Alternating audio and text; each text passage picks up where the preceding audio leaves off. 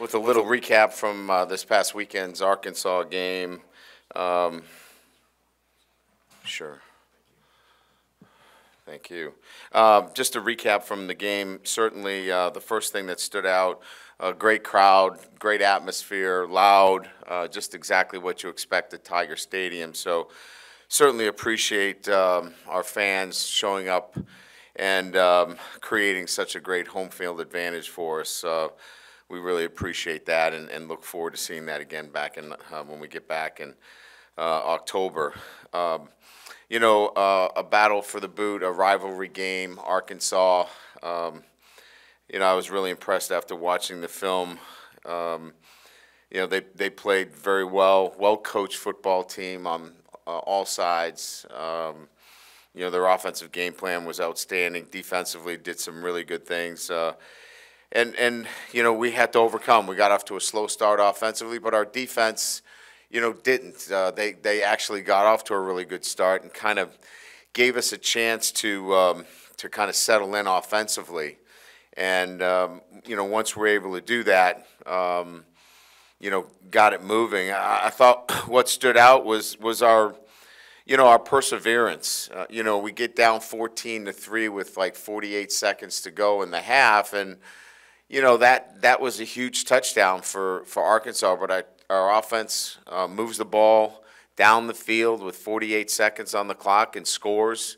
And that was a big touchdown. We come out in the second half, score again, and turn the momentum around. And certainly, Arkansas answered, and we answered back twice when they tied the score.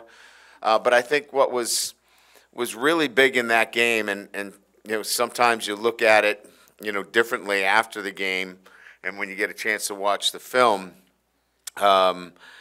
But after we gave up the fake field goal, the way our defense dug in and refused to give up a touchdown in that situation was huge.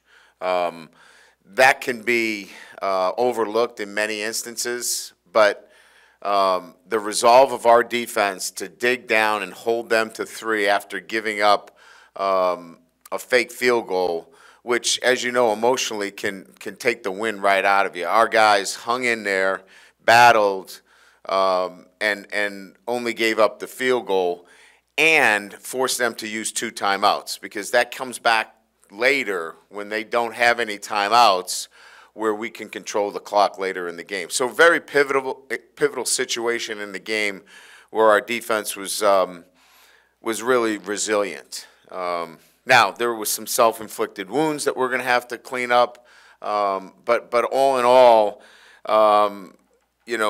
Daniels again, Neighbors, the running game was really solid. Really liked what we saw there. Thomas, there were playmakers out there on the offensive side of the ball.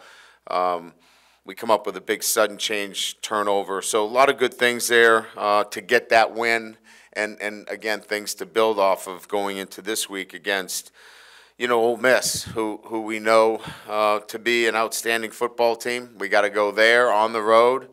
And again, outstanding offense, number 2 in the SEC.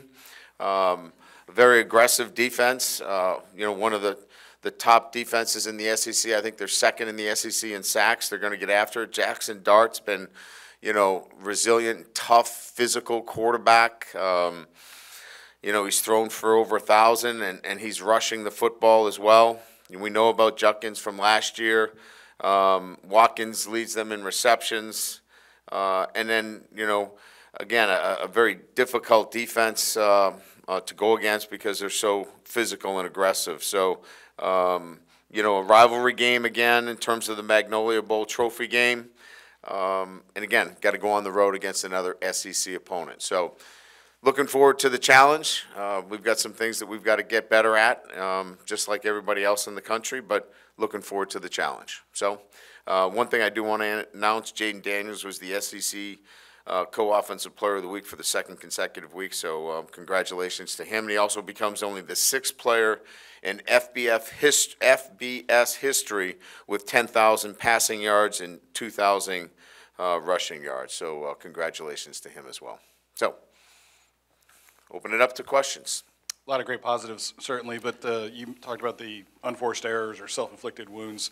How much of those were just responsibility losses? I guess, obviously we know the long, deep toss was, but the tight end across the middle, what did you see in that one as well? Yeah, so they flooded a zone into the short field. And again, that's a pass coverage situation where, we certainly have to recognize that and pick that up. That's a common occurrence in college football where, somebody floods a zone and a linebacker doesn't see it and he's got to get to that coverage. So we weren't in a great coverage for that. If we're in a rolled coverage or a different coverage variation, we probably pick that up pretty easily. But that's something that we've got to get taken care of. No, that would actually be the Mike linebacker. Yeah. Coach, right here, you talked a little bit about this in the preseason, but just can you talk about more about Brian Thomas's, just the way he's evolved? Obviously a big game for him, but he's been kind of quietly putting together solid performances. What does that do for your offense, and what kind of challenge is that for now an opposing defense? Neighbors on one side, Thomas on the other. Well, as you know, Neighbors is getting a lot of attention. If they're playing man coverage, that safety is definitely tilted towards Neighbors, as you can imagine. And in some instances, he's getting bracket coverage, which means, they're playing a zone to one side with him and then man on the other side. And so you've got to be able to find other matchups. It's almost a sense where they're trying to take him out of the game. You've got to find the other one-on-one matchups. And so, BT gets some one-on-one matchups that are favorable, and Jaden's seeing that, and we're taking advantage of it. And Brian's, obviously very capable to win in those one-on-one matchups. Hey, Brian, on your left. Yeah. A few weeks ago, you had mentioned that you have more than 11 on defense. It's pretty clear y'all are using a lot more players now. Yep. Have you exhausted all of your personnel options defensively to where the guys you have right now are the guys you feel like you can roll with? Yeah, I think so. I don't think there's anybody else that we would bring into the game. We'd like to get, obviously everybody healthy. Getting all of the guys out there physically. Spates obviously is one guy that we'd like to get back out on the field. I think there's some other tweaks that we can do defensively to see that we get guys in the right position and let them influence the game accordingly. So there's not another guy that, let's take a red shirt off of a particular player or another guy that's going to get in the rotation. You might see some players play a little bit more, but the group of guys that we have playing on the defensive side of the ball, we just have to play, to me, and we were talking about this from a defensive perspective, we have to do the ordinary things extraordinarily well. And I know that's an overused cliche that we hear so many times, but we're having a tendency of trying to chase too many plays on defense. And what I mean by that, we're trying to make plays that are really not our place to make, and we just need to do our job. And I think once we settle down and just do the ordinary things extraordinarily well, this can be a really good defense because it's shown itself to have resiliency and toughness and the players necessary to do that. Yeah, Brian, right here. Do you feel like this year's team is starting to play with the same resolve that last year's team had? Can you start to see that? I'm seeing that starting to evolve and that identity. And look, I mean, there are times when you play in quality competition that you get a better sense and feel for your team, and especially when you're down, right? We weren't down against Mississippi State at any time. We weren't down at any time against Grambling. And we really didn't have the right mix, a mindset going into the Florida State game. So this was our first chance really to identify who we were when we got down late. And we immediately responded, and we came out in the second half and played the kind of football that I expect. Never flinching, knowing that we were going to take some more shots, and when we gave up a play, we forgot about it and we got to the next play. And so that, in answering your question, starts to form an identity as to who you are. And I think that we're seeing some resiliency from last year to this year. Hey, Coach, right in the middle. Although he had some growing pains coming into the season, Deshaun Womack has made an impact coming off the edge. How has he grown as a player, and how will his role expand moving forward? You know, he's young. He's learning. You know, he couldn't even keep his helmet on when he was out on the field. So we got to teach him how to buckle his chin strap and do all that kind of stuff. So, look, I mean, it's a process. I know everybody wants to make a superstar of all these guys in the first time. He's going to be a really good player. And I don't want to take anything away from the young man, but there's a process that he's got to continue to do the little things the right way, and he's making progress. And as you see, we're getting him on the field in our dime package and our nickel package because he can rush the passer. And I'm pretty confident you're going to see more of him, but let's just tap the brakes here a little bit. He's not ready for, you know, a starting position, but he's going to definitely help our defense.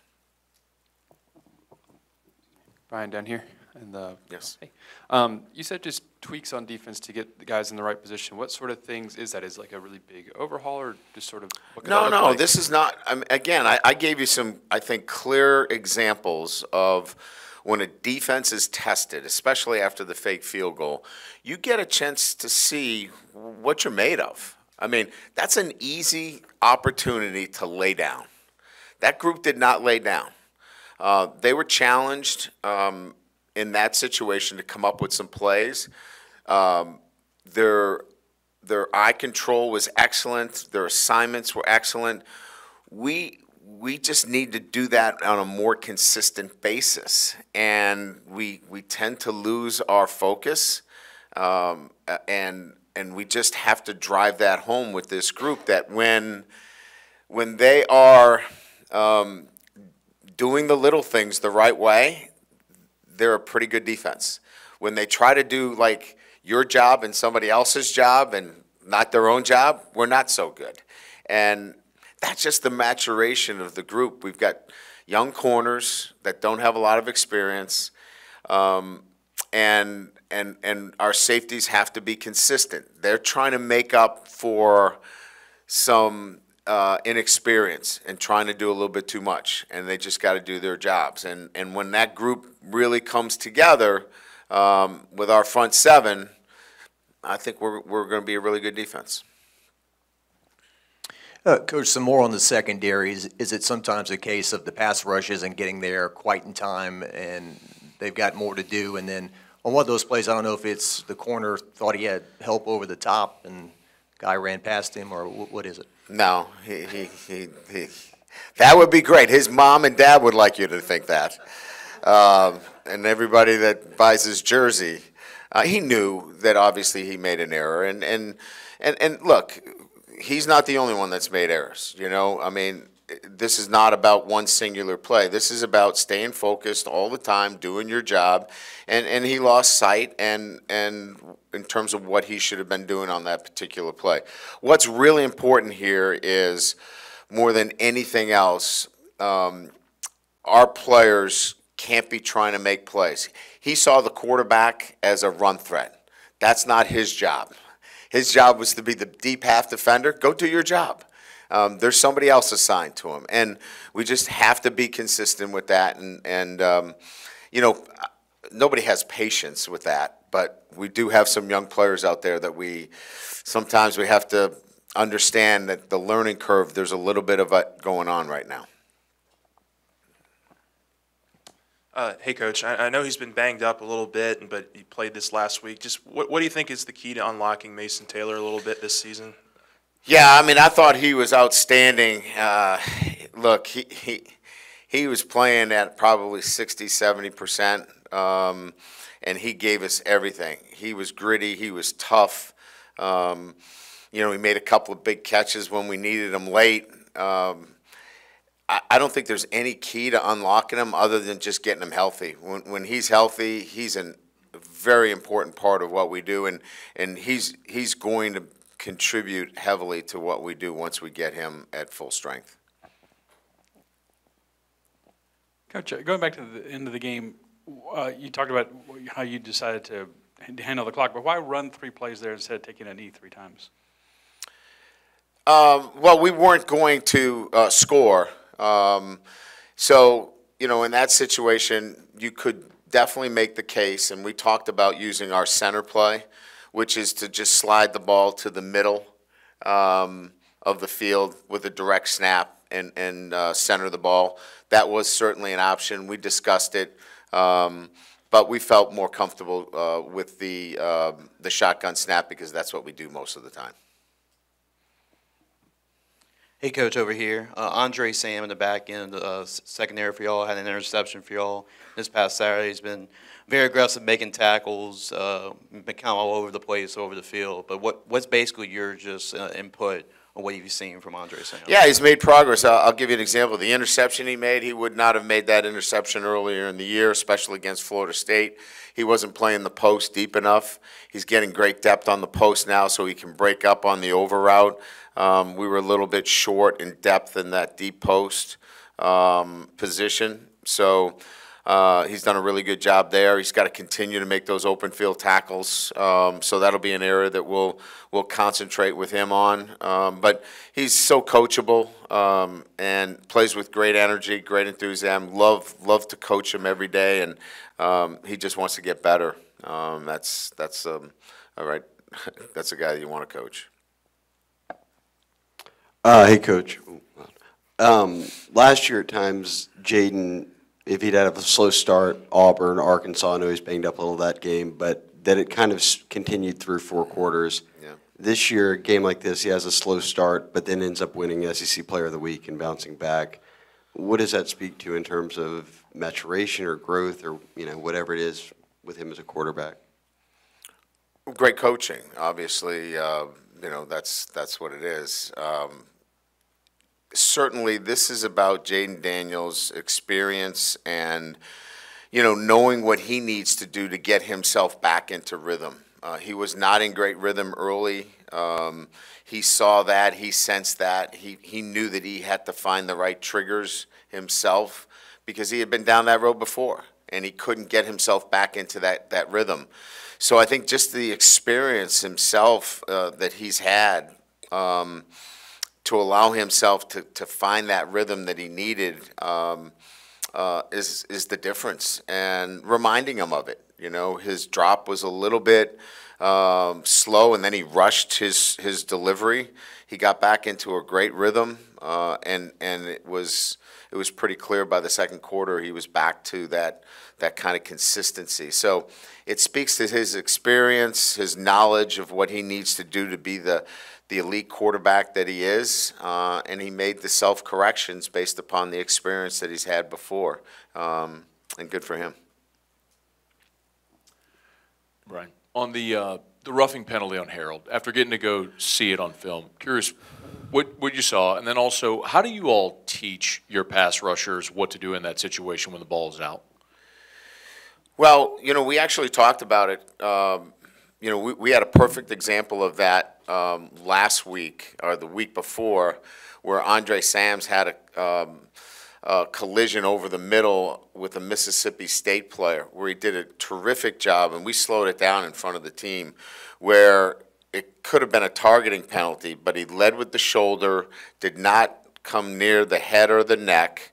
And it's what we said. You have to be intentional when you're, you know, hitting somebody today. You have to be intentional about how you hit them. If not, if you lead with the helmet, if you get into the head or the neck, you put yourself in jeopardy of a targeting penalty, which hurts the team and hurts you. So we had actually shown that video to our team last Monday. So Harold knew exactly. He was running full speed at a quarterback that was out of the pocket, and just trying to get him on the ground. Hit him in the chest with his arm, extended his arm into his chest, didn't get to the head, didn't get to the neck, and it was interpreted as unnecessary. We think that was as unnecessary as, you know, Logan Diggs, you know, late in the game getting a two-hand hit into the face. So we'll leave it up to our supervisor officials to give us guidance on that, and he'll look at the plays and report back to us. Speaking of Logan Diggs, just your ability to run the ball late and just the run game kind of coming along in the last couple of weeks as well. What are you seeing there from the offensive line perspective that's making that possible, and obviously some skill from Logan? Yeah, I think it's comprehensive. I think it's the offensive line certainly doing a great job, combination blocks. I think the backs are running hard with intent. We're not looking to bounce it out. We're low pads. We're taking 4, 5, 6 yards, putting ourselves in good down and distance situations accordingly. We're getting better blocking on the perimeter from our receivers that are allowing some of these runs to open up to be bigger runs. So I think it's just a commitment to a physicality that you need in your run game. Ryan, just an injury report for the week? Yeah, so leading into it, we don't have anybody right now that we would list as anything but probable for the game. You mentioned also last week that I think it was that Malik Neighbors had, over the course of his career, learned how to play every receiver position. How did he get to that point? Well, we started a little bit of it last year, moving him around a little bit with Kayshawn, because we wanted to make sure that we got enough touches for everybody. And then this spring is when we started to accelerate that process, and then we carried that over into preseason camp. He knew the W position really well. Kayshawn played primarily out of the Z position. So once we knew that we had somebody that knew the W, we spent a lot of time this spring with him at X and Z. And that allowed the learning curve to be much easier when we installed in preseason camp, and that's why you've seen him all over the field. He made some really good catches to the field, as you can imagine, that were clutch for us, that he normally wouldn't have those opportunities because he had been, every time we had him in the boundary, it was difficult coverage because they had a safety over the top. Those were a couple of catches that he made. The one that was really tight coverage, a great catch, he has a safety that's over the top, and it's a tough living if you don't move him around. Hey, Coach, right here. With the success of the running game over that fourth quarter, do you think part of that had to do with the fact that you guys were just spreading out their defense so much with that deep passing attack, or do you think those two things complement each other? Well, yes and no. I mean, the numbers were still favorable for them, and I think they were in a situation where, they still were bringing down an extra hat. They felt like they had to play man coverage in that situation, and probably wanted us to throw the football because they knew what our intent was, and that was to take that clock down. So we were still running it with uneven numbers in there, but like I said, that was much more about a will and a desire to just get the extra yards, and I think our backs did a great job. Coach, on Arkansas' second possession, Major Burns makes a tackle where the guy's literally inches away from scoring, and it saves you 4 points. He's done that before the Alabama game last year. What can you say about his hustle and some of those plays early in games that really add up to winning later? Yeah, and again, I think that's kind of some of the things that we were talking about is that we're not perfect. We've got a long way to go. This group really cares, and they play hard. We just need to get our guys to do the ordinary things extraordinarily well. And if they do, and we stay away from some of these self-inflicted wounds, I like what we have going. And so our meeting is going to be one where we're going to show them some of the things that they have done. And when 11 guys are doing their job, it's when we get outside and try to do some other things because we're getting those kinds of effort plays from our guys.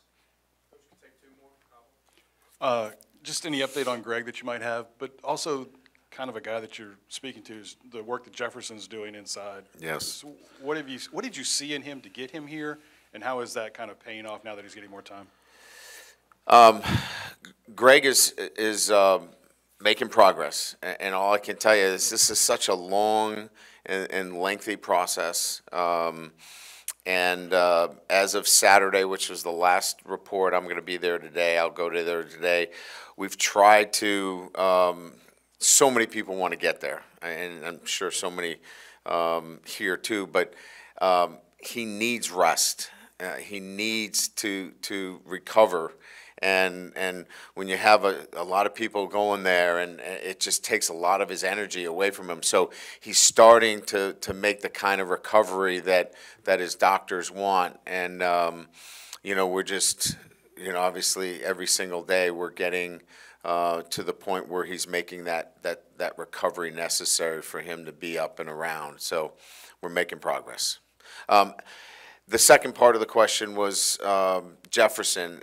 He's twitchy. He's extremely strong, and we're going to look at him, playing a little bit more on the nose in our 3 down because he can do a lot of things for us. So playing some nose, that kind of physicality and what he can do for us in our 3 down front. I think he'll make a difference for us. Hey, Coach, 4 games into the season, do you guys feel like you've kind of found your rotation at running back, and what's been the evaluation of that room overall now that you kind of have everybody? Yeah, I think it kind of showed itself kind of the way I've been talking about it, is that we're going to go with the guy that's running well, and, Diggs was physical. But you saw Emery in there. He ran hard. Williams rips off a big run for us. The Diggs obviously had the lion's share because he was running physical. He was running through guys, and I think there's going to be a rotation all year. I don't know that it's always going to be one guy that gets the highlights, but it was Diggs this weekend. But I think it's still going to be a number of guys getting carries at that position. We've got the kind of depth necessary to continue to do that. Good. Thank you.